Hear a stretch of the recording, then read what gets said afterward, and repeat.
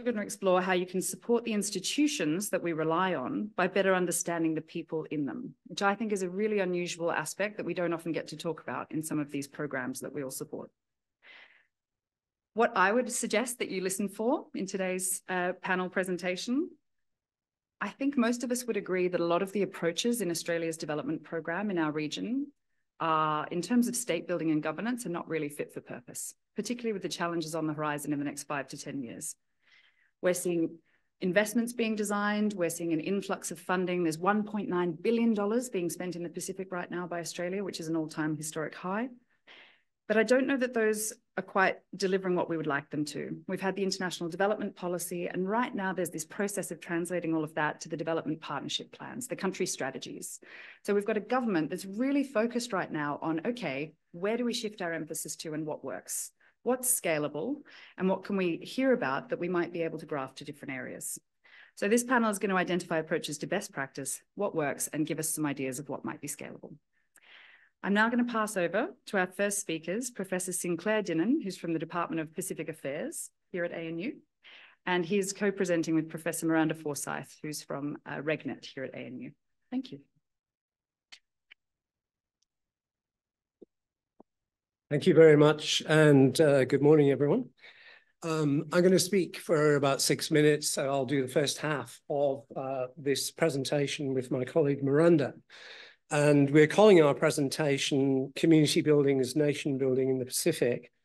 It's sort of based really around some ongoing research that we're doing as part of a large project into community rulemaking, something that we're seeing happening really across the region, often taking the form of community bylaws, often completely unofficial, but sometimes with sort of strong connections to government.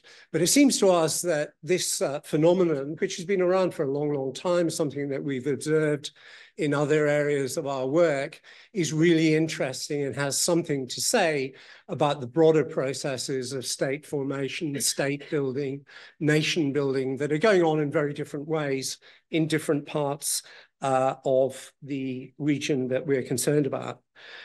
So we're really sort of looking at something as a portal to bigger processes of social, political, economic transformation that are going on.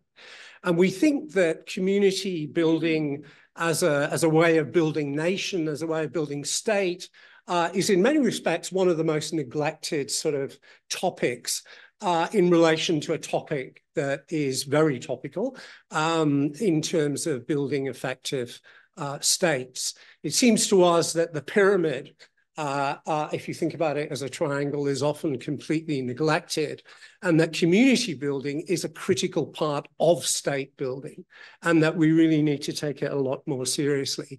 And that connects, I think, with the broader theme that seems to be emerging from this conference around locally led development, because communities are obviously local, and there's a lot of local knowledge and expertise and local structures and things that work and things that don't work that need to be learned from in order to feed into the broader process of state building. Okay.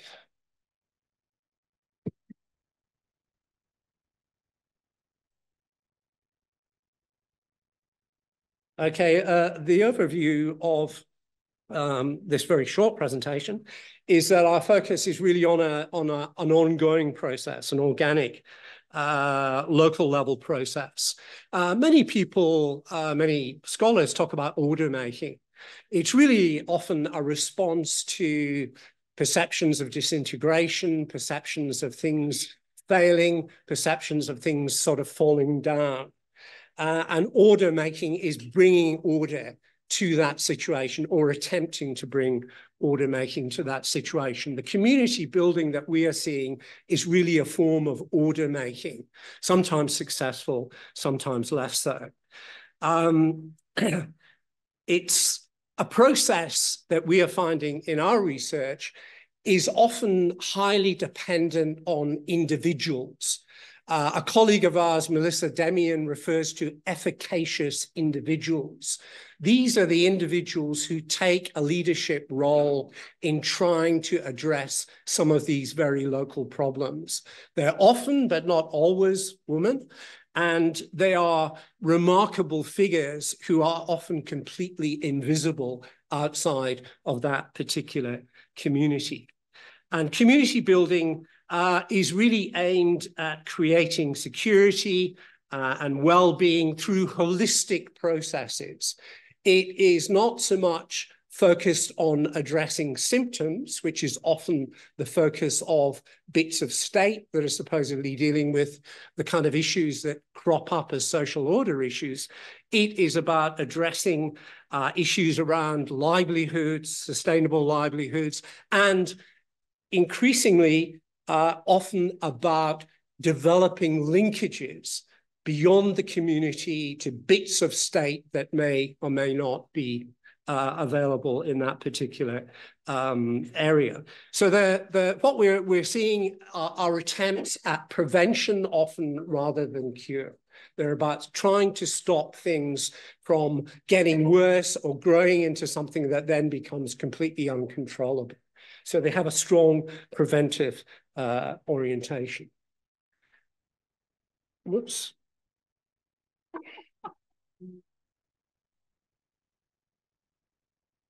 Okay, the broader sort of context that I'm talking about, as I've alluded to, is one of increasing challenges to social cohesion at the most local level. Something that is very evident in a place like Papua New Guinea is also very evident in Solomon Islands and to some extent in Vanuatu, places that we have done a lot of our work. It's often associated, again, looking at it historically, which is very important, to a withdrawal of state, or in some cases, certainly in Papua New Guinea and certain areas of the rural Solomon Islands, to an absence of state. The state is very much part of the problem, or its absence is very much part of the problem. And a lot of the community building that we're looking at are attempts to create bridges and connections to the state. The bylaws that we're looking at, the community bylaw thing, again, historically, in many of these places, there is a long history of colonial sort of intervention that has used bylaws and various sort of intermediary figures to work at developing some of these connections that we're talking about. The kind of new threats that we're talking about today, which are often sort of experienced in terms of kind of breakdown of community order, relate to, you know, marijuana, pornography, climate change requiring relocation in some cases, in large parts of PNG, guns, and the sort of feelings of hopelessness that go with that. Very often there are distinct intergenerational feelings of disconnection. And of course, there are significant areas of conflict which tend to accentuate the sort of divisions that we see accompanying socioeconomic change. We know all about Bougainville Solomons. We know less about the ongoing conflicts that are wreaking havoc across the PNG highlands and leading to enormous numbers of fatalities, injuries, and destruction of property. The responses that we are observing, order making emerges from local level community building initiatives. They focused on security and safety and community governance, and they often manifest through community bylaws. Order making is a process. It is not a product. It is ongoing. It is often dialogic, depending on dialogue, discussion, talanoa, talk stories, and so on. It is relational. It is structural. The community bylaws that we're observing are often part of a community regeneration that involves the establishment of committees. There is an efflorescence of committees at community level across the region. That is a really kind of interesting development. Often a kind of mimicry, perhaps, of state form. And if you take James C. Scott's sort of famous dictum around, you know, thinking like a state, what we see are communities trying to be seen like a state. So they're adopting state form in order to better connect. Now, I shall now hand over to Miranda because I realise my 6 minutes is up, and we'll just give some examples. I'm a ruthless talker, so I'm going to say that we're going to keep to time after this. And I would like to just acknowledge that the slides are not working, and this wonderful set of panelists is going to push on regardless. I feel like I lost themselves. Okay. Thanks very much, and thank you, everyone. Hopefully, we will get the slides up, but if not, so we had some examples for you of the community rules that we've been collecting across the Pacific. We've got some from Ambu community in Solomon Islands, where there's in fact a big panel that is up above the village that says things like brewing, selling, or drinking of puaso, it is taboo. Female not allowed to wear shorts in public. Selling of betel nut and tobacco is taboo. So these kinds of community rules are out there in front of the whole community to see. Then if we think also, we found a similar phenomenon when we went to Fiji there was rulemaking activities occurring in 2 urban communities in the Suva-Nassori corridor. These communities were of mixed Indo-Fijian and Italke or ethnic Fijian communities and illegally located on government land. They've got this reputation as being places for criminals to hide out. And this creates a sense of precarity as people are concerned that they might be evicted at any time. This feeling of precarity has led these communities to create bylaws together with the input of the community policing and also with NGOs. We were told that these community bylaws were developed as through a process of bottom-up consultation. But when we compared the examples of the bylaws that we were given from the 2 communities we went to, they were very similar, which makes us wonder whether or not the impact of the community policing unit wasn't perhaps more significant than we had been led to believe. The rules contain things such as, keeping pets under control, but also no selling of drugs, marijuana and ice is named in particular. And marijuana we've found to be a constant source of concern in the communities that we've visited. No robbery committed inside or outside of the community. And then things such as the community members will have the right to make citizens arrest with force if the perpetrator refuses to cooperate. And then also the powers of eviction are given to the community. And again, we've found these powers of eviction for a community is something that is very common in these rules that we're finding. And they actually parallel a lot, again, of customary ideas of banishment from the community as a way of dealing with these problems of law and order. So we've seen, in general, across the region in the different sites that we've done research so far, strong impulses at grassroots level to order communities, resulting in dynamic, ongoing and experimental forms of governance by non-state actors who, as Sinclair said, are often seeking to attach themselves to the operations of different bits of state as they can. We see them drawing on custom and religion really as sources of authority and legitimacy. But we also find that community-based actors, including chiefs, are in fact very open to discussions of human rights and rule of law and so forth. They're not presenting these, they're not framing these concerns in a polarizing way, but they're seeing a plurality, a whole range of different sources of legitimacy and strength to be able to draw upon, and they're merging those in very creative ways. So we see, for example, in one community, you might have rules that say women can't wear trousers, but at the same time, they will be saying it's illegal to engage in domestic violence. Our argument is that these efforts at lawmaking at the very local area create the fertile soil in which the state can grow.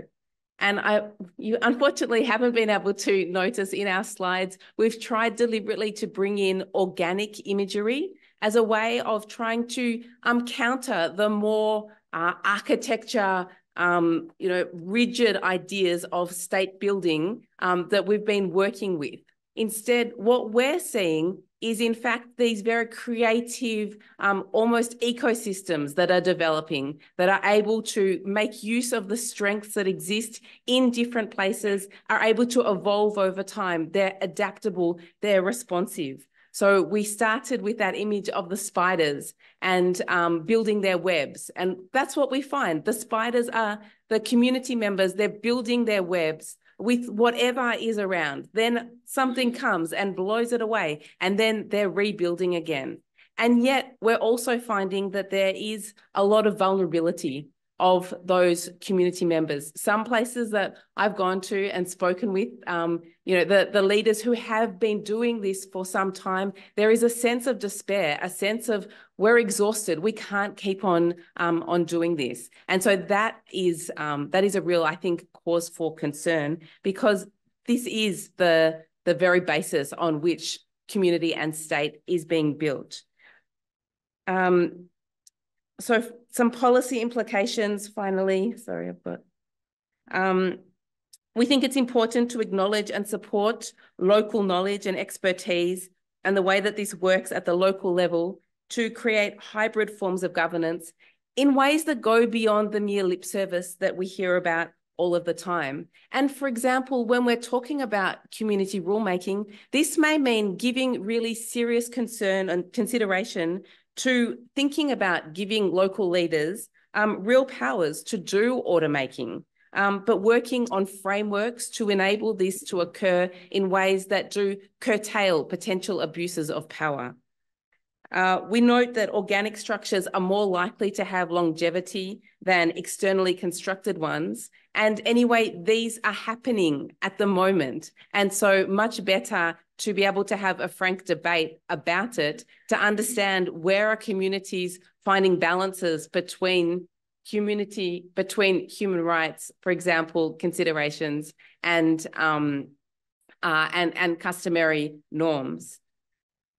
For Melanesia in particular, it's critical to support governance initiatives at the scale that they can effectively address little problems, because it is from those little problems that the big problems escalate. And we are seeing far too much attention being paid to the end result, to the disorder that is created when things get out of control, rather than actually putting in the work to help communities to create order so that those little problems don't arise in the first place.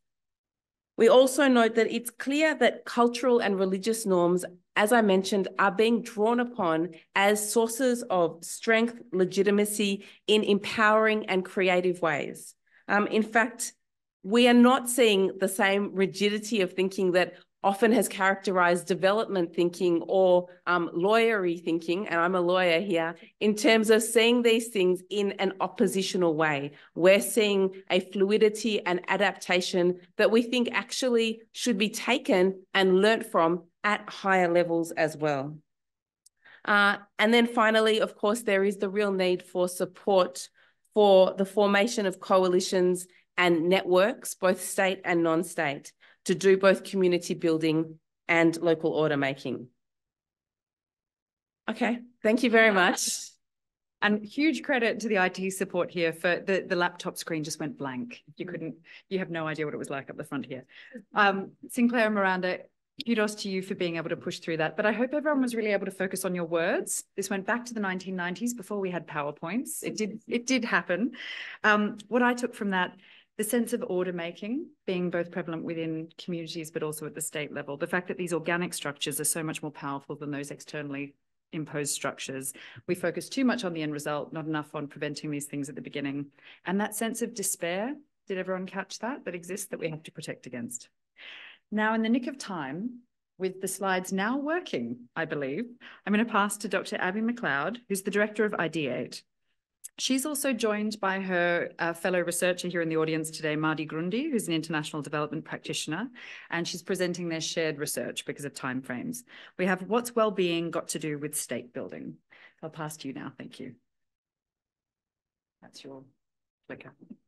Thank you, Jessica. I feel sad for you all that you didn't see Sinclair and Miranda's presentation because it's really beautiful, but I'm fortunate to be able to share mine with you. So thank you. It's always a real treat to discuss issues that you're passionate about with people that you know are like motivated. So I'm really grateful for this opportunity today to share with you some thoughts about the connection between staff wellbeing and organisational effectiveness. And my hope is that this will stimulate some discussion about an issue that I don't think we pay a great deal of attention to in current aid practice. My co-author, Mardi, and I first started exploring the relationship between employee wellbeing and organisational effectiveness whilst we were working for the Australian Federal Police. At that point of time, our focus was on the culture of that institution and the ways in which it did and did not foster employee wellbeing and hence organisational performance. Subsequently, within the context of lots of different engagements across the region, we've been super fortunate to meet and talk about some ideas about organisational effectiveness with a range of stakeholders. And we've been met with a really widespread cry for attention to employee wellbeing. We've benefited hugely from the opportunity to constantly discuss the ways in which Australia might practically respond to these requests with our dear friend and former colleague Latoa Falatau, who's also in the audience with us today. Whilst we recognise the challenges, we recognise how crammed the agenda is, and for any of you who have designed a program, we understand there's really great demand to fit so many things into a design these days. We need to address gender, we need to address climate change, etc. So in some senses, we're reluctant to suggest that we need to address another issue, but we do truly feel that within the context of any endeavour to strengthen an institution, we do need to address the issue of employee wellbeing. We also feel that within the Pacific, kind of building upon some of the issues that Sinclair and Miranda have spoken through, there's so many strengths, there's so many protective factors that promote positive wellbeing that can be drawn upon. So we feel like the issue of employee wellbeing is really ripe for strengthening relationships between state and society and for drawing upon strengths-based and locally led approaches. So our take-home point today is that we think that the absence of intention to employee wellbeing within the context of any development program specifically intended to strengthen the functioning of an institution is a current gap in practice. We feel it's a gap that can be addressed in quite a low-cost fashion, and we feel that it's a gap that should be addressed. So a couple of quick caveats. Firstly, we're social scientists, we're not psychologists. We do recognise that terms like wellbeing and mental health are thrown around in quite an imprecise fashion, and we're potentially guilty of perpetuating that imprecise fashion. Our focus is on employee wellbeing. We're not looking at ill clinical mental health. We're not looking at population level wellbeing. We're looking at the wellbeing of employees in the institutions that we're very often working with to strengthen. And secondly, we're not suggesting for a second that there's nobody out there doing work addressing employee wellbeing. We're suggesting that it's not mainstreamed in the way that gender and climate change are. We're suggesting that it's not an expected component of developing programming when we're looking at strengthening institutions. We think it would be important to think about this, and if there's anyone out there with a bucket of money keen to fund some work, we think a really great place to start would be like, let's just map what is going on out there. We know there's ad hoc little bits and pieces where innovative people have seen an opportunity or a need, and we'd really love to map what are people doing in the context of institutional strengthening exercises to address the issue of employee wellbeing. So whilst we recognise that in many contexts life occurs largely outside of the state, I think we all recognise that state building is an agenda that's here to stay. It's firmly embedded within the SDGs. Our new international development policy reasserted a focus on building effective and accountable states. That new policy notes that effective, accountable and resilient institutions are integral to the delivery of essential services, and that Australia has committed to providing ongoing efforts to strengthen institutions, both as individual institutions and at the sector level. Most importantly, though, we do see the continued emphasis in national development plans and strategies of all of our partners on building strong, effective institutions and on good governance. So I think it's an important agenda, and one, as Jess said at the outset, I think we can improve the way in which we do it. I think the million-dollar question is always, what is an effective institution and who defines what effective looks like? I don't think we can reduce the elements of institutional effectiveness to a single slide, particularly not a slide that we could digest. But a couple of the things that we see frequently appearing in the rhetoric and narratives about strong institutions, and I think we can take our lead from policy documents, we can take our lead from the way in which we articulate theories of change, logics. We could get some insights into what we think inputs are by looking at the footprint of advisory support. An institutional strengthening program typically has an IT advisor, an HR advisor, corporate support advisor, many technical specialists. We rarely see any advisor charged with thinking about or looking after employee wellbeing, and we very rarely see any efforts to work with local ways of promoting wellbeing. So we think it's a missing piece. We know that good institutions are capable. We know that they have capabilities and capabilities defined in various ways. We see the very typical constructs of, does the institution have enough people to do the services it's designed to deliver? Do they have the requisite skills and knowledge? Do they have good leadership and management? Do they have adequate policies and processes, etc.? We very rarely hear people say, are the people in that institution well? Are they flourishing? Are they connected? Are they progressing? Are they contributing? Because we all know, as human beings, most of us have worked in institutions, that we're at our best when we're all of those things.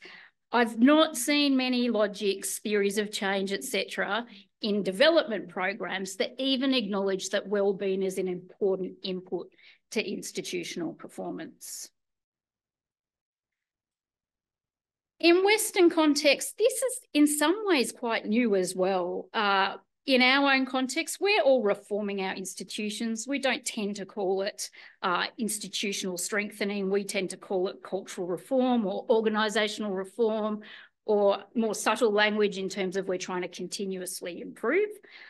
We've really noticed that particularly in first responder communities, and that's the community we're most familiar with as ex-members of federal police, they really are shining a light on employee wellbeing. I think it's for obvious reasons. The nature of their work is dangerous. Their levels of exposure to trauma are higher than people in some other professions, but they're really leading thinking about what organisations can do to promote what wellbeing and what their responsibilities are.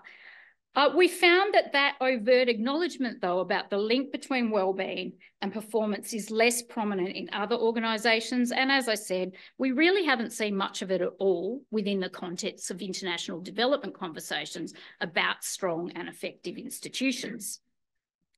That said, the language of wellbeing, noting the caveats I raised about imprecise use of language, we're really seeing them appear more and more in the documents of our regional partners. So, for example, the 2050 strategy for the Blue Pacific content has a particular strategic pathway on wellbeing, conceptualised at the societal level. But at the employee level, the Pacific Islands Chiefs of Police, with whom Mardi Latoa and I, particularly Latoa, have worked a lot, have really embedded the importance of employee wellbeing throughout their strategic planning. And in fact, I think in 2022, was it, Toa, the key theme of their annual conference was employee wellbeing. So they're starting to really put it up front and centre. We're also seeing more activity. We've had a request to work with some jurisdictions to help them write wellbeing strategies. We're seeing people spend money on wellness days, wellbeing summits, etc. Once again, I'm talking police here, but it's becoming increasingly prominent in the language of the region that we, with partners we deal with, and increasingly prominent in terms of a desire to actually take action. I think there's no doubt at all that we, Australia, all of our development partners are facing so many challenges that negatively impact wellbeing and mental health, cost of living, climate change, gender-based violence, all shared experiences that we share. Historically, Australian development assistance has not really focused particularly heavily upon mental health, and this continues to be the case. We think, though, as bounded contexts, institutions are really nice entry points for some increased attention to mental health and wellbeing.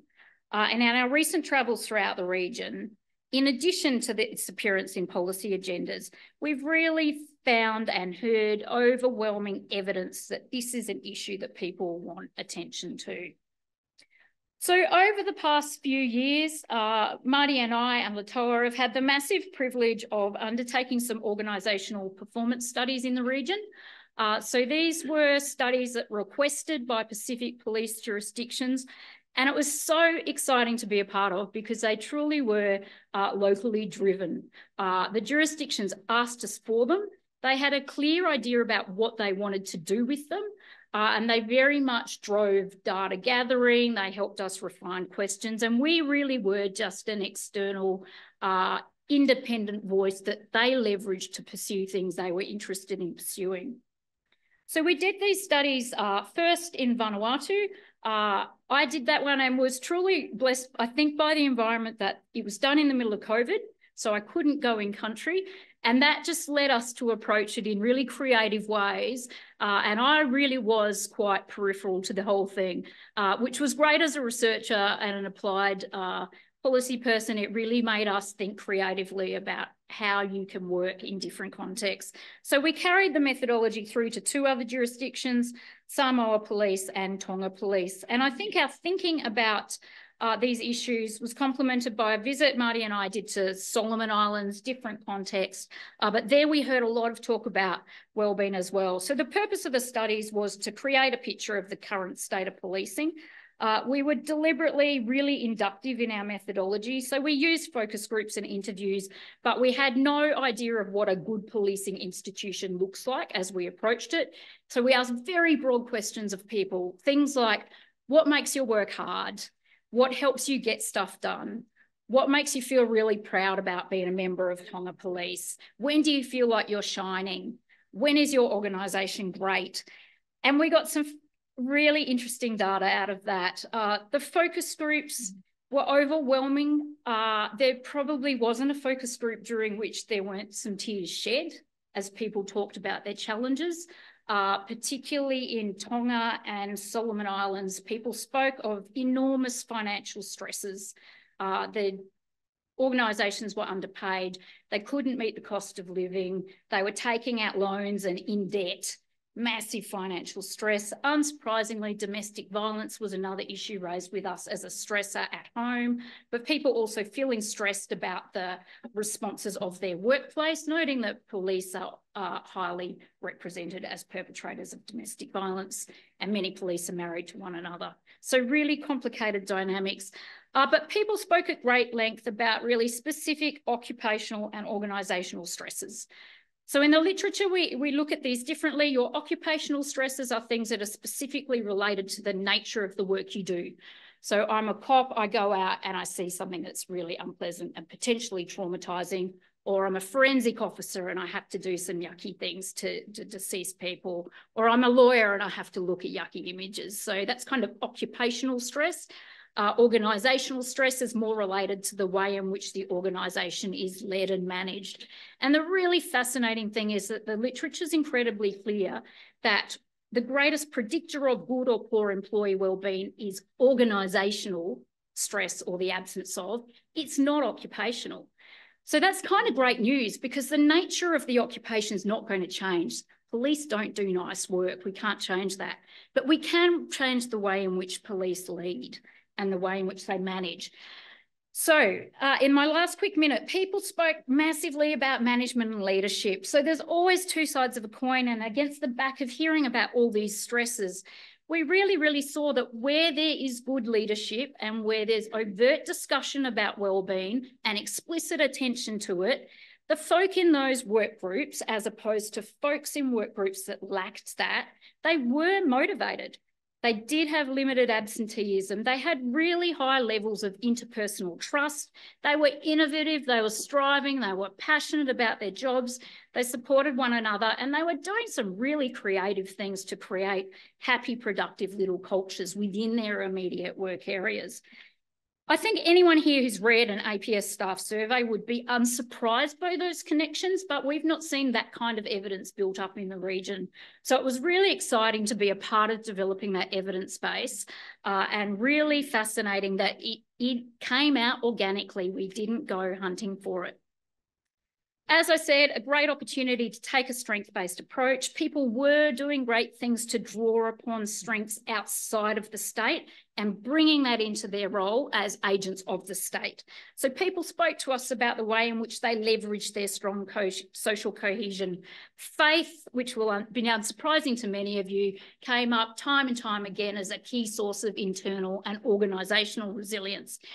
The relationship with the natural environment. We all know here, we all probably listen to podcasts about wellbeing and how to look after ourselves, and it says, get out in nature, that's better than taking Zoloft, go for a run, etc. And that was just part of people's way of lives, but they really explicitly explained to us the connection between that and how they recognised that it felt good. And we saw institutions talking about ways of harnessing those internally to promote organisational wellbeing. It's always unfortunate when you're forced to rush with what you actually suggest comes next. So just very quickly, I don't think we do as a community of practice recognise employee wellbeing as an input into organisational effectiveness. And I think that's the obvious starting point. I'd love to see some reference to wellbeing, employee wellbeing in theories of change, in logical frameworks. If your aim is to strengthen the operations of an institution, let's talk about the human inputs into that institution. We were so surprised by how useful and the demand for staff surveys was. It really challenged our own biases. We're qualitative researchers. We had a bias that surveys in the Pacific are often not particularly helpful. We were conscious of translation issues, access issues, etc. We were almost forced by our partners to use them, and we got representative samples. We got better samples than we saw when we were back in the AFP. And from a triangulating data perspective, it really did validate everything else we'd found. So we felt that they were reliable sources of information. Pleasant surprise. And I think ultimately, as so many people have said over the past few days, I think let's start by trying little bits and pieces. I would love to hear about the little bits and pieces people are already trying, but I think there's low cost effective ways of just starting to acknowledge the human face of strong institutions in the region. So thank you. I hope that opens up some discussion.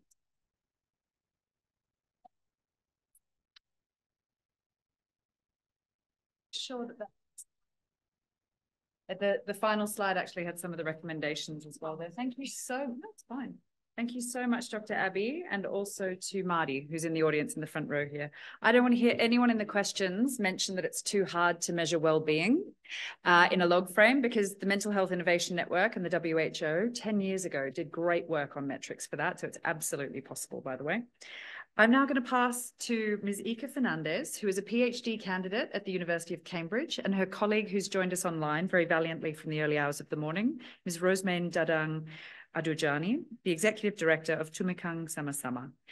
Ika is going to speak for 10 minutes, and then we're going to have a video as well, so please bear with us. Yumalundi, Ayong Aga, Assalamualaikum. My name is Ika, and 10 minutes is not enough for these kinds of things. So I will just focus on a few top-line findings from a 12-year monster report we did on the work of Tumikang Sama-Sama and Center for Humanitarian Dialogue done in Sulu, Philippines. So I think I'll just focus on things relevant to the conference theme, which is locally led development, because the report is coming out in January, inshallah. And so my gambit is, if locally led development truly is the best way to convert dollars to outcomes, as we say, then what does that look like concretely when you operate in a high stakes, conflict affected environment like Sulu? Where you have both horizontal and vertical armed contestation, where you have violent extremism, although we hate that word personally in the Philippines, and where you have brewing dynamics around maritime cross-border security issues, which our donors like DFAT are now willing to pivot more heavily towards, right? So that's my question. What does that look like in practice? So I'll spend my 10 minutes trying to talk through that. And I guess I'm glad to hear from you that the door is open for reform. Is this correct? At least that's what the DFAT guys are saying. Yep. Okay. And so if the door is open for reform, I'm happy to deliver a good message, which is it's being done already on the ground. And that's what TSS and HD have been doing for the last decade.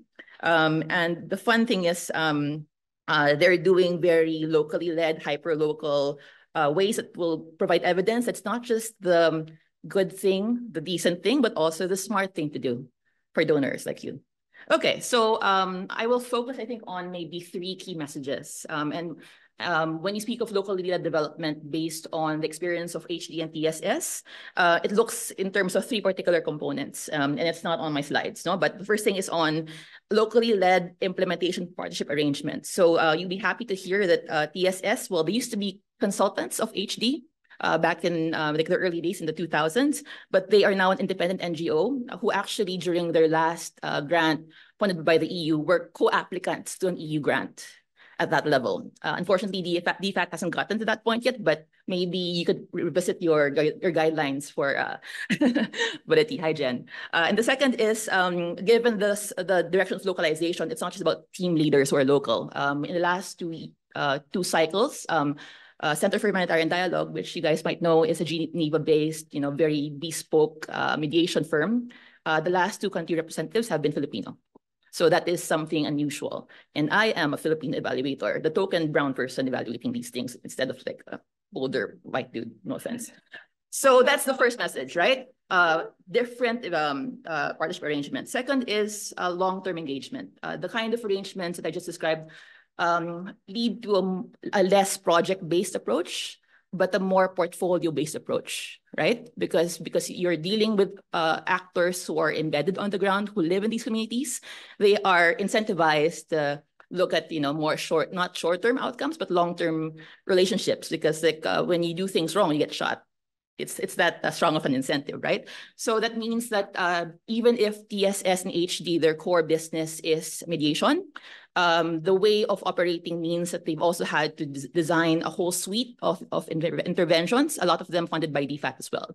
So from mediation, coming to peace agreements, tying it to the main peace tables, but also leading to other practices that have to do with education, around livelihood, around justice, more post-settlement, holistic interventions, which are now from the logic not only of the donor, but more from what communities actually need, how communities define peace writ large, right?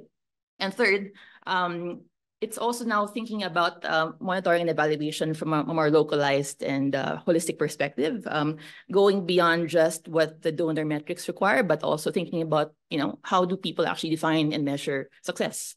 So, okay, a fair bit of the work I'm describing is funded by DFAT, but it's also tied to other projects funded by the EU, by the Philippine government, by the UNDP, and also the Asia Foundation. So this is something that hopefully we'll be able to see where we do evaluation and evidence gathering, not only from our perspective, but also seeing how our other colleagues measure their own bits of the bigger pie.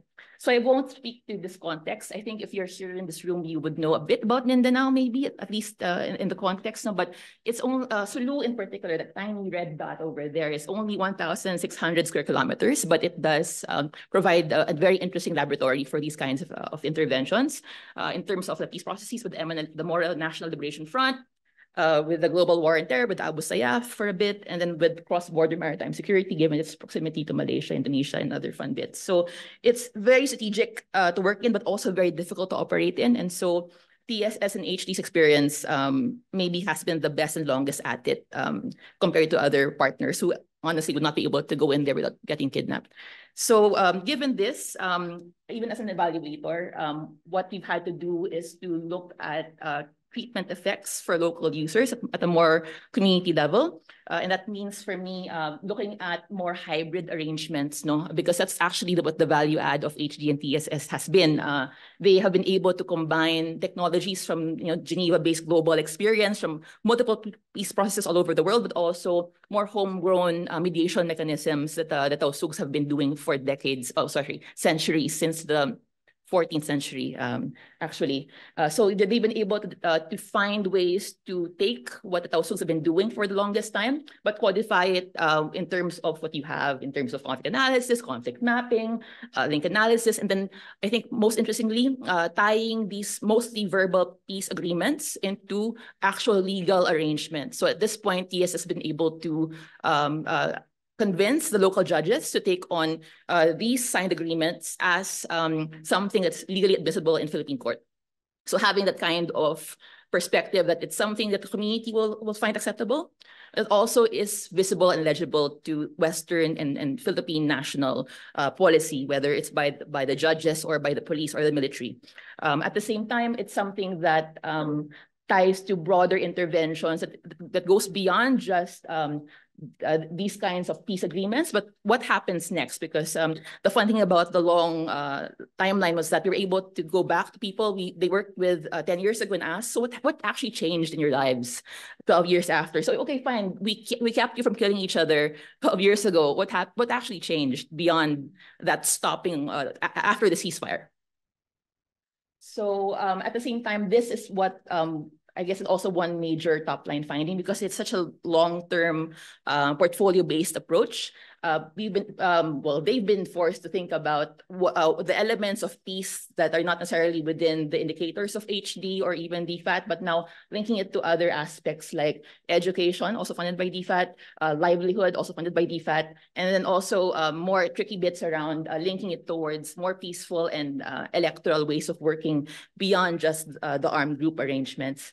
Although obviously it's still early days, these kinds of interventions were already planned 12 years ago, but for various reasons could not happen, either because there was no money available. People didn't believe that a mediation group could actually be a good conduit for these kinds of things. And honestly, I guess the broader context of the Philippine peace process wasn't there yet, but now it is with the Bangsamoro. And so I think with the kind of intervention that's happening in Sulu, there is this kind of model where, in the words of our partners on the ground, it's not just a project, but assembling the pieces of a peace pie, seeing that mediation is only one part of it, but then you have to lock it in with other things that will convince people to not go back to war. And that includes legal, livelihood, and other interventions that ties to what my co-panelists were speaking of around order making and something a bit more stable for the long haul.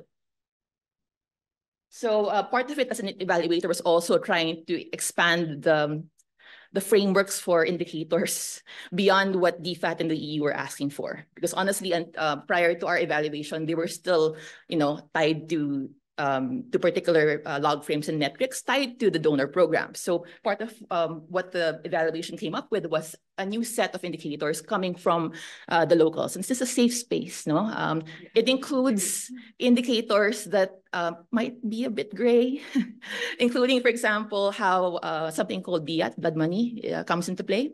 And so part of the overheads have to do with facilitating certain agreements because they, through blood money payments, for example. And that's actually a major indicator that it's not part of what you report to the EU, but it is a major part of what makes it possible and builds trust on the ground, right? At the same time, you have all of these different components that have to do with mobility and displacement, because you have long-term displacement across decades, And being able to track that from a more long-term point of view beyond a ceasefire is something necessary, which actually will work not only for Sulu, but even for mainland Mindanao and also other sites where you work in, right? Because you have people who are now in a state of constant displacement. So you have an urban planner by training. You tend to shape the space of the places you work in differently because of the nature of the conflict. And so that is not part of DFAT's indicators, but for them it is. So now thinking about this broader frame, I think will be necessary, but also it's very difficult because in terms of capacity, these kinds of mediation groups are very small and bespoke, and therefore usually don't have, trained M&E specialists. So maybe part of the work is, and I'm glad, I know there's some people here who are going to be deployed to HD to help with that, is that if there's capacity building to be had, help them build the systems to collect their own data in their own terms. Yeah. So it's also a kind of helping them think through what they want, helping them reframe their data in a structured manner, but also not imposing certain things or even allowing them the space to hide certain indicators from you if they need to, legally, of course. So I won't go through this, but it's really fun. No? We have a good enough deep data set of both qual and quant data, which I really hope we'll be able to release more data on by next year. And it's the fun thing because we did a more localized community approach to evaluation. We have analysis for each Kauman or community site. So for example, this place, which is more rural, Kalingan, Kalawang, is where you have the Moro National Liberation Front. That was the birthplace of the MNLF and has a particular kind of tenor because I think most of the women here are all widows because their husbands mostly died during the Zamboanga siege in 2013. And so we have a lot of orphans and widows there, a different kind of metric. At the same time, you have in Dinnen where you have the major MLF camps, but also a lot of hardness against the Americans because after 9/11, you had quite a bit of operations here against the Abu Sayyaf that ended up killing quite a few people. And so, but the thing is, though, my other part of the thing is that because you have this kind of deep engagement and trust, you have like a baseline to stack on. And one of the things they've been able to stack on is a certain level of security coordination with the military, with the police, with the local government, with the ulama, and with obviously the community, including those hard to reach actors we don't talk about. And so this is something that they're now trying to get signed by the Philippine government. It's a joint monitoring mechanism that not only helps with coordination, with information sharing, with deterrence and police operations, but it's something that can be used to formalize agreements which are mostly informal in nature because for those who work in the military, for example, the AFP and other militaries tend to rotate quite quickly. And so if you have a very smart military person, they will be not so counterinsurgent, but if you want somebody who's out for their stripes, they will destroy everything that the previous commander had built. No? So having these kinds of more formal agreements to lock in previous arrangements is necessary, but so far has not been signed yet. So I think it's part of the reason why I was asked to do this presentation to help do the push, starting with the donor side to get this signed properly. Because in the mainland, you have the peace agreement with the Moro Islamic Liberation Front has a ceasefire mechanism. It's something that has extensive architecture, but for the islands with the MNLF, it does not. So yeah, so things like this, right? Being able to get this on paper. And so I end with this particular presentation. These are things that are necessary, I think, for a world beyond agreements, or a world beyond signed documents that no longer exists. And so being able to expand the way we work and honestly, again, in these very fragile situations, locally led is the only way to go. Thank you very much.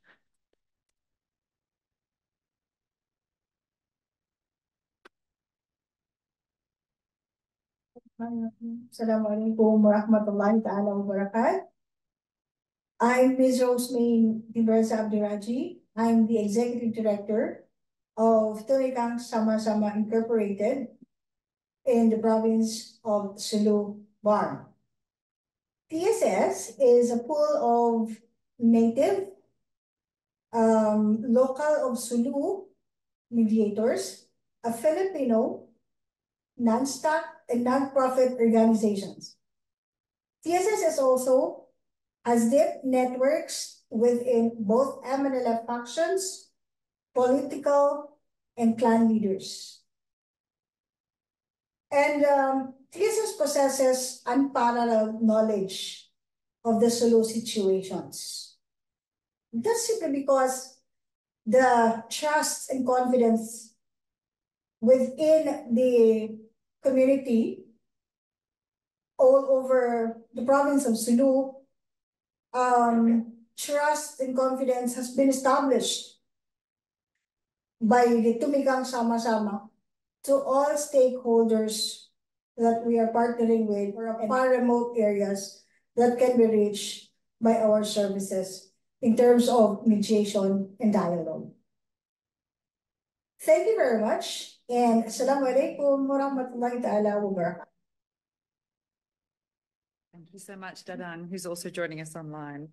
Thank you, Ika. That was fantastic. And I'm sure everyone here is looking forward to the report coming out in January and acknowledging a world beyond the signed agreement. And it's definitely a safe space. If we can't talk here about the nature of the problem, then where can we talk about it? I'm now going to ask Ms. Henrietta McNeil, who's a PhD candidate here with the Department of Pacific Affairs at the Australian National University, to come and present her work on balancing development and regulation, the case for Vanuatu citizenship by investment. Over to you. Thanks very much, Jess. Kia ora tātou katoa. Hello. Today I'm presenting the first tranche of an analysis, so just the media analysis today, from a project that examines Vanuatu's citizenship by investment scheme, and this is with Grant Walton, who's hiding up the back. Pacific Island states have long sought passive investment revenue streams through regulation to generate economic development. There has been significant media attention paid to Vanuatu's CBI, so citizenship by investment scheme, over the decades since its inception. This discourse we felt was ripe for a critical analysis about how international media frames the scheme, particularly in Australia and New Zealand, which are both significant donors. There are two prominent media framings apparent in the donor media. So independent economic development, so about how developing countries generate income to fund their own development priorities. So when we're talking about locally led development, that's one of the ways of doing this. The second is geopolitics and governance, or what we're calling the security governance nexus, which formulates a narrative highlighting concerns about security, external influence, foreign interference, and highlighting concerns about mischaracterized failing states. We find that while there is some discussion about the independent economic development benefits of Vanuatu's CBI scheme in the wake of disasters, overwhelmingly, international media tended to subsume discussion of the scheme into existing security concerns around geopolitics and governance, which we argue creates an environment that justifies security interventions rather than development approaches. And this is not to say that there are not challenges for the CBI scheme, but that the discourse is skewed and doesn't really enable an environment for development support. It should be noted that CBI is not illegal. It's not the illegal sale of passports. They can be purchased by anyone with the money, and it's not necessarily illicit or nefarious. For states of the Global South, they generate substantial government revenue. Vanuatu's early scheme closed after September 11th, like other schemes worldwide, as they were discursively linked to terrorism. But the program was re-established in 2014, targeting Chinese nationals, with passports costing $130,000 US for an individual, or $180,000 for a family of four. Seeking development funds after the devastating effects of Cyclone Pam in 2015, the Vanuatu Economic Rehabilitation Program was reinstated, opening citizenship by investment up to wealthy foreign citizens, firstly targeting Chinese, but afterwards everyone. Following criticism, these programs were closed and replaced by new, but similar, programs targeting the same groups. The schemes contribute to between 28 and 40%, depending on the year, of government revenue, and approximately 5 to 12% of GDP. We drew upon Joanne Sharp's notion that geopolitics is both reproduced and influenced by media discourse. The literature basically states that media reporting helps to legitimize foreign policy and even justify security and development interventions by foreign governments. We're not implying that media framing is entirely causative of particular interventions on the scheme, but we do argue that media framing provides an environment for understanding the scheme and rationalization to act accordingly. Media reflections of development are often based in preconceptions and stereotypes. To Katerina Tarawa's point on screen, historically, Australia has fatalistically considered the Pacific region as failing states, I don't like that term, with corruption challenges in close proximity to the Pacific region, to Australia's borders, sorry, which could fall under the influence of external great powers, a view which did contribute to the Ramsay intervention in Solomon Islands and which had a large focus on governance and corruption. And while it effectively secured peace, there remain questions about how much it affected corruption.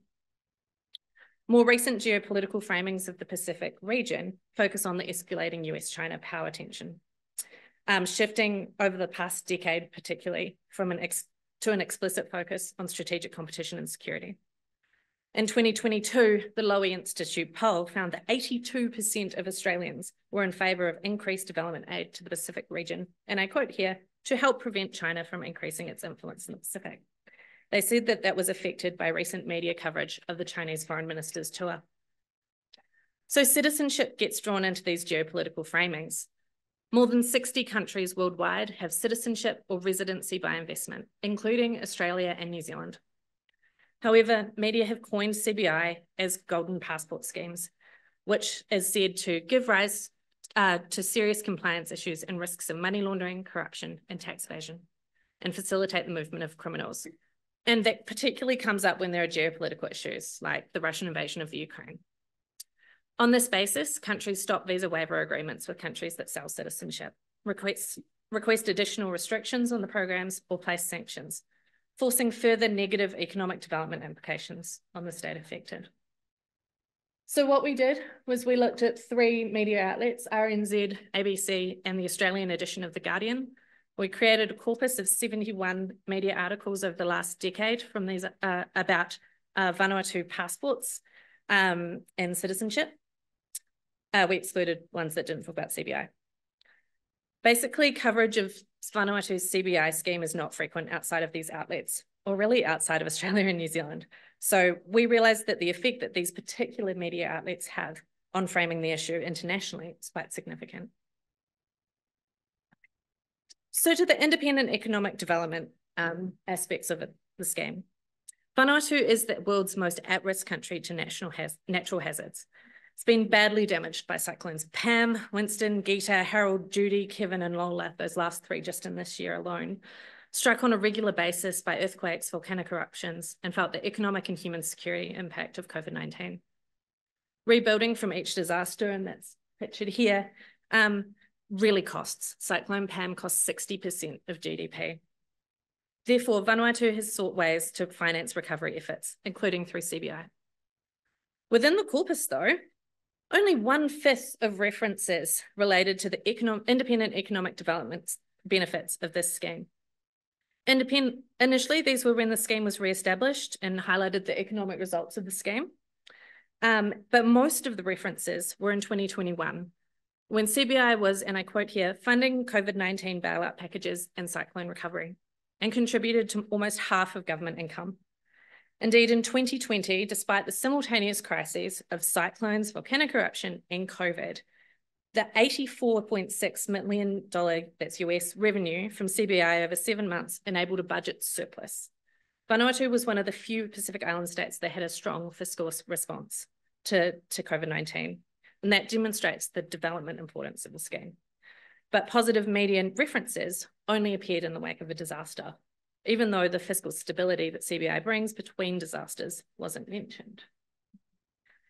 Instead, over 2/3 of the corpus references were linked to geopolitical or security governance concerns.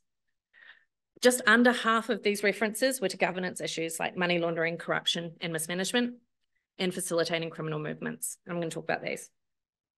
Concerns about money laundering arose when there was talk of the government accepting Bitcoin for passports, making it harder to trace money transfers.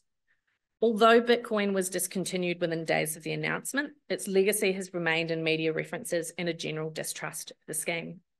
Notably, all the references to money laundering were speculative about what this scheme could facilitate, as in this quote above. But there were no actual prosecuted cases mentioned. Without prosecutions reported, media references linking money laundering and CBI appear to be rooted in supposition. Notably, Vanuatu's ongoing efforts to address money laundering over the past 2 decades went completely unmentioned. Concerns about corruption and mismanagement of the scheme were prevalent in our corpus. When the scheme was re-established in 2014, there were concerns about, there was a previous 2011's illegal sale of passports, but that wasn't CBI, so that was raised. There were also concerns about the limited checks and balances, particularly when the sales process was outsourced to foreign companies and it was unclear who would make profit.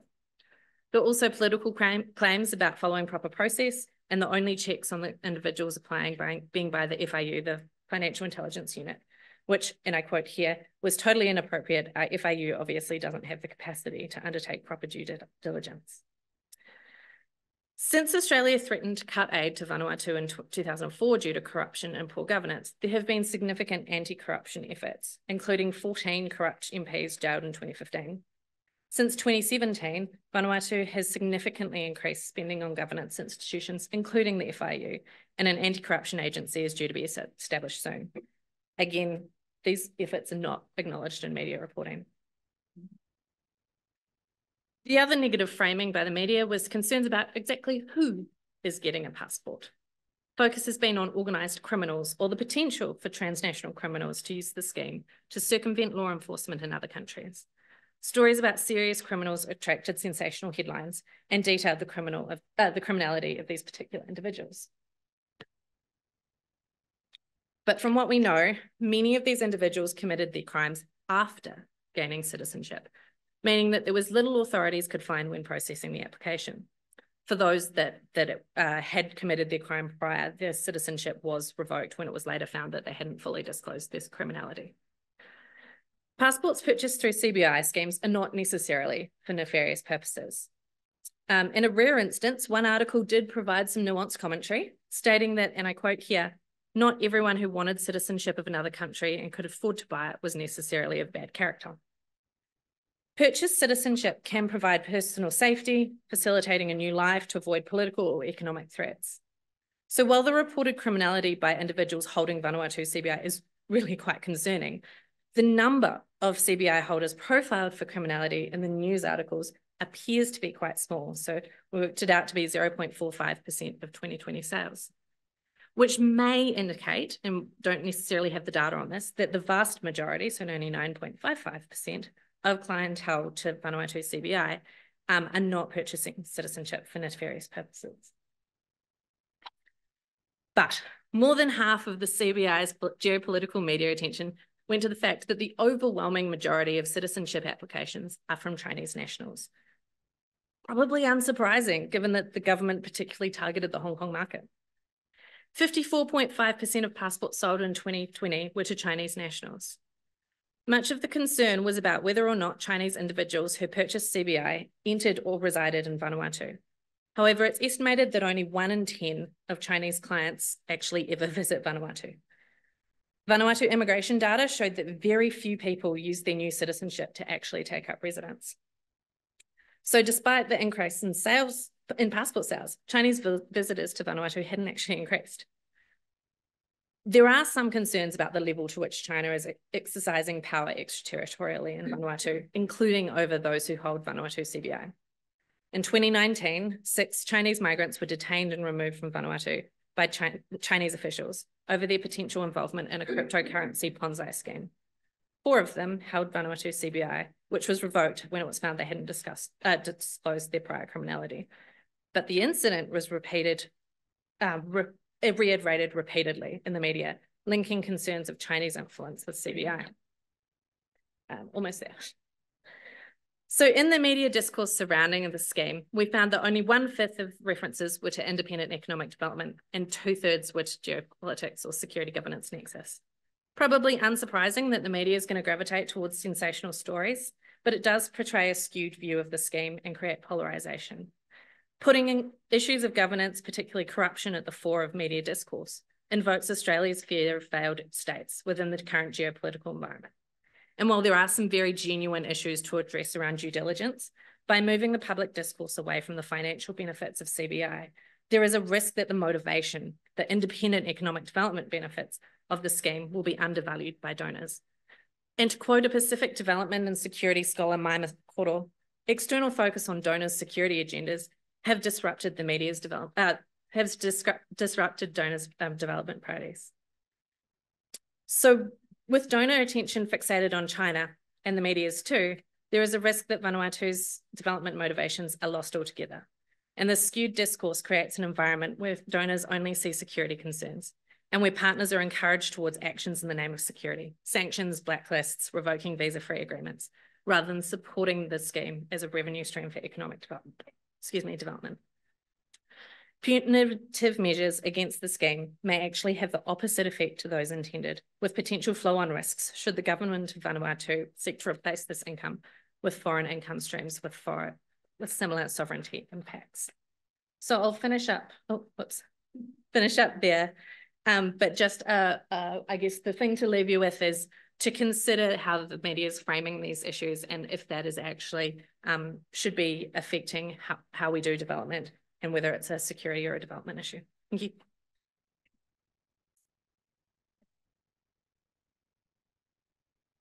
What an excellent point. I'm going to ask our panelists to come up to the front. There should be 6 seats at the front. We have a glorious 15 minutes for lively questions. I was hoping to get you 30 minutes. My apologies, we were thwarted. I'm sure there's burning questions in the back of all your minds. Some of the things that sprung to mind to me were what were the gender dimensions that have emerged from the research? To what extent are young people involved in order making or community building? And can we hear more about the local capacity in a lot of these efforts? But those were just mine. So I have the chair's privilege of avoiding any questions today and giving it to the floor. I'd love you to raise your hands, say where you're from, and if you can, direct a question at a particular panelist. That makes it a lot easier to mix and match today. Could you please raise your hand if you have a question for the panelists? I know there's one at least. We'll take them in batches of 3. Yeah, I can see 1, 2, and then 3. We have Anna just here in the front row. So 2 in that row and then 1 here. Thank you. Hi, everyone. I'm Christine Lindell, a Conflict and Fragility Advisor at World Vision. Thanks to all the panelists for really interesting presentations. And I'm obviously just happy to have a panel on this topic at AAC this year at all.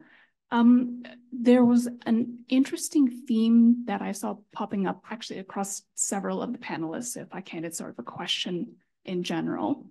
And it's about the role or the centrality of the state and state capacity in these discussions of fragility.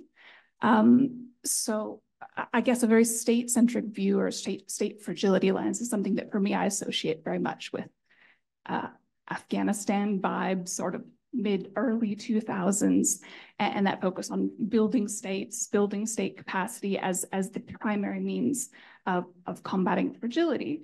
But I think also in Afghanistan, we saw the downsides of putting all our eggs in one basket. And that way, when you have a change in government, a dramatic change in government, you lose a lot of that progress.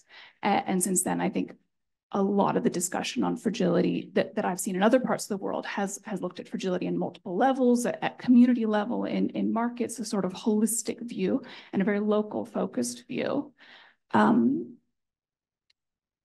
It could be, though, that, I mean, we're talking about the Pacific here, that something about Pacific fragility is different, that a more state-focused approach is appropriate. I thought it was really striking in the first presentation. The whole thing was about local capacities, local governance, but the end goal still seemed to be about a fertile ground for state engagement. So I'd be interested to hear, really looking at this on the face, do the panelists think that, as it's currently also kind of reflected in DFAT thinking, that a very state-focused approach is the right one to take on fragility in our near neighborhood, or should we be looking at these more multi-level holistic approaches? I'll be very interested in the answer to that question from the panelists. To your left, thank you. Hi, Anthony Bailey, the Vanuatu Skills Partnership. Henrietta, I'm just curious, in your research, are you looking at local discourse about the scheme through mainly social media like Yumi Tok Tok Straight or, the Daily Post, and what that might be telling you also about the scheme? Great question. Just here in the brown shirt, Anna. Thanks very much. And I just want to first thank Abby for the really practical suggestion of building in wellbeing as an indicator for DFAT program logic. So someone who's works in designs, that's just a fabulous practical takeaway. But my question is actually to Sinclair and Miranda. Just you made a reference to in your research the positive influence that cultural and religious norms had on community and state building, and it would just be great even just to have one practical example of that would. Great question. Thank you. Guys, over to you. I'd like to go first. Okay. Sure.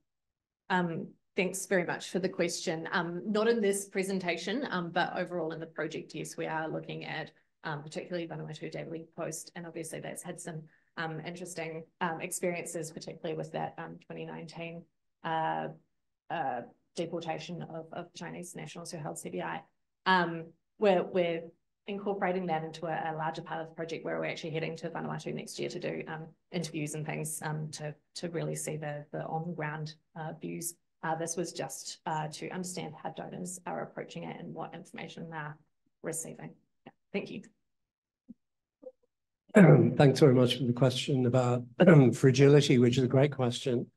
And I don't think there's a straightforward answer to it, but I think, you know, that there certainly is a focus on state fragility in this particular region. And that's possibly for, you know, fairly obvious reasons that in parts of the region, the state just isn't there. And that, I think, is to do with a very particular history, colonial history, sort of deeper issues around state formation. And I think a lot of the sort of survey work around issues like access to justice, as well as sort of illustrating the strong evidence that people have alternate ways of, you know, dealing with disputes and issues, that there is nevertheless a strong demand, and in fact a growing demand, for increasing engagement with alternate sort of ways of dealing with issues, so mainly state.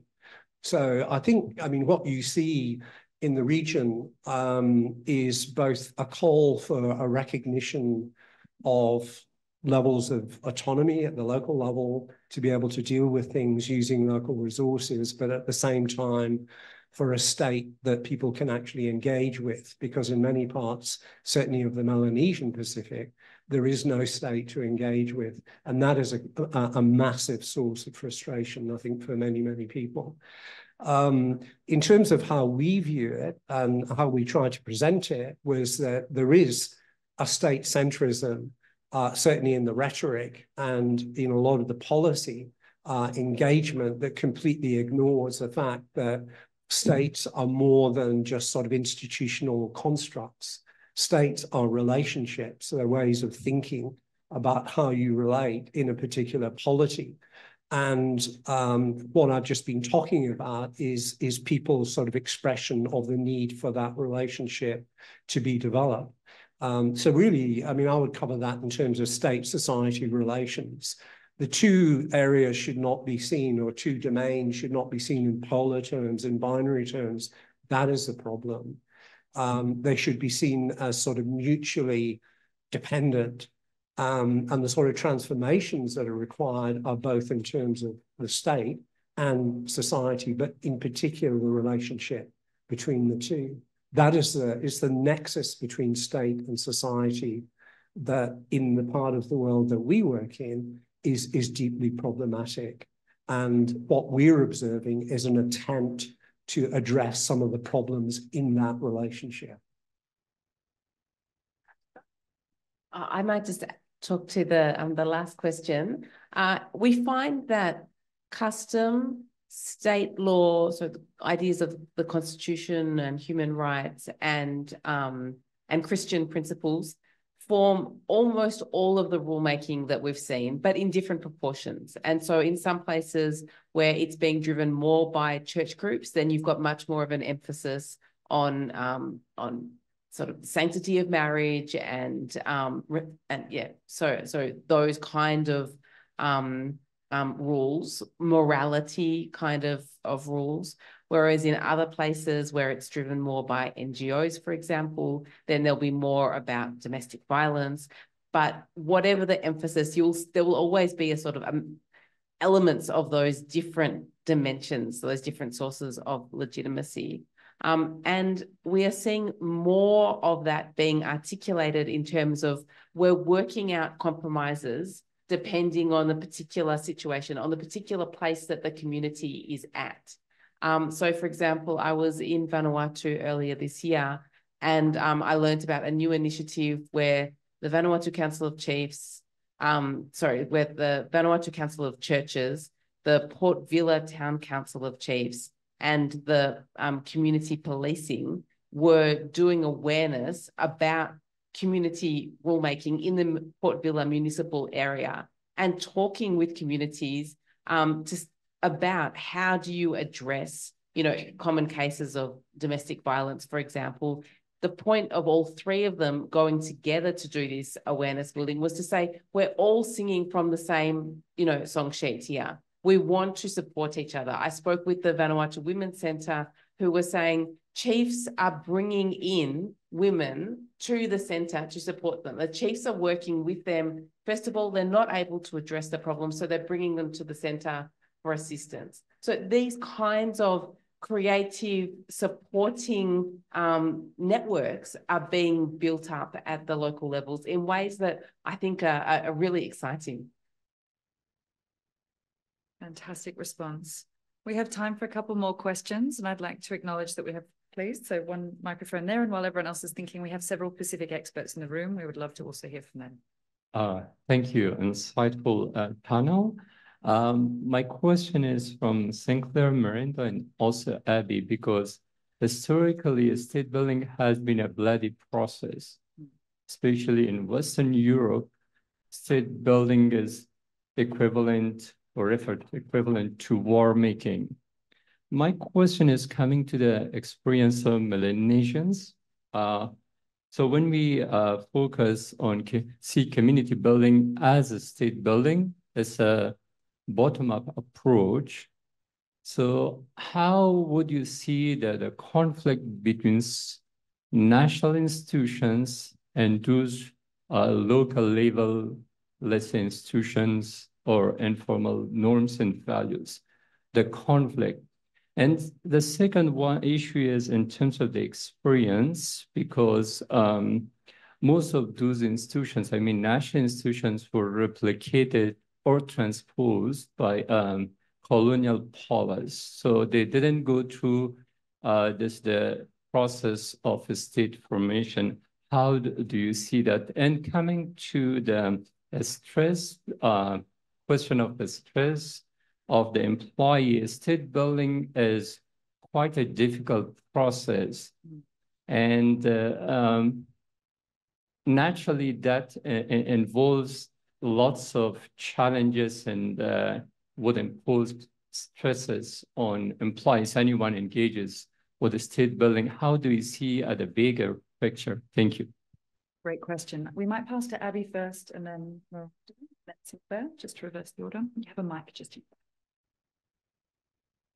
It's a really interesting question.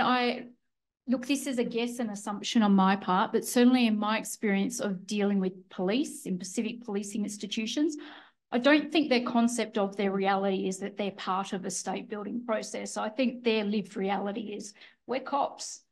We're doing our work of being cops. Are those cops sometimes involved in an engagement with an external donor that's bringing different ways of thinking? Absolutely.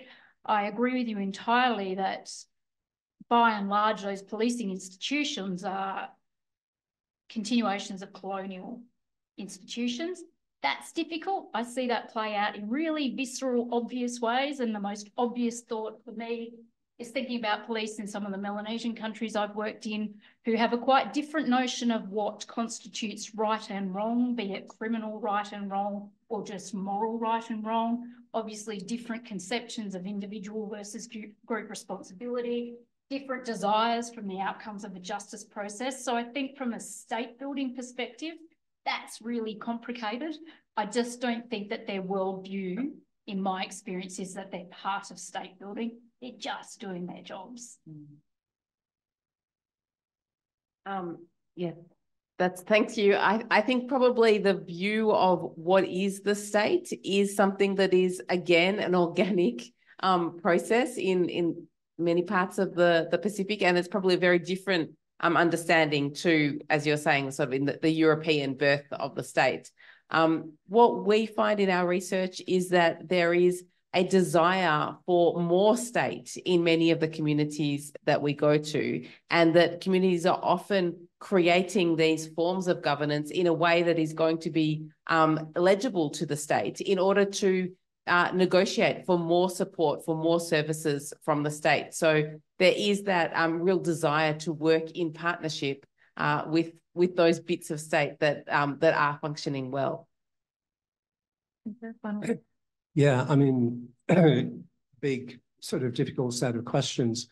I think, you know, what you point out about, you know, the sort of contested nature of state formation, you know, is a well-established fact. And that has to be, I think, contrasted with a view in certain quarters of the policy community, which it's something that can be achieved in a very neat, sequential, Bob the Builder kind of way, you know, which traditionally, I think, has informed international interventions. And I think Ramsey is a perfect exemplar of that. State building is contested, it is messy. And I think what we are observing, to put our research into that picture, is the negotiated character of state building. We are seeing negotiations occurring at the most local level, where people are saying they want to be part of this state, or they want to have a relationship with this state, but they want to have it on their own terms. And that is really interesting. That is part of state formation. And it looks differently in different parts of the same place.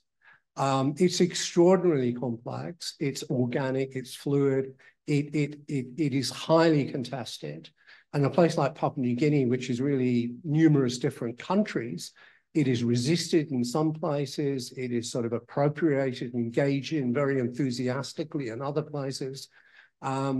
It's very difficult to see it as a uniform, neat, sterile, kind of sequential process, which if you look at some of the policy documents about how to build an effective state in a place like Solomon's over the last 14 years of Ramsey, you know, appears to be, you know, it's coming from a different planet. It's totally unrealistic. I'd like to thank you all for your time today, and I hope some of those messages stay with you for the rest of today. I couldn't agree more. I'm so delighted there was a panel on this topic this year of all years, but also each of those presentations could have been an hour long. Please join me in thanking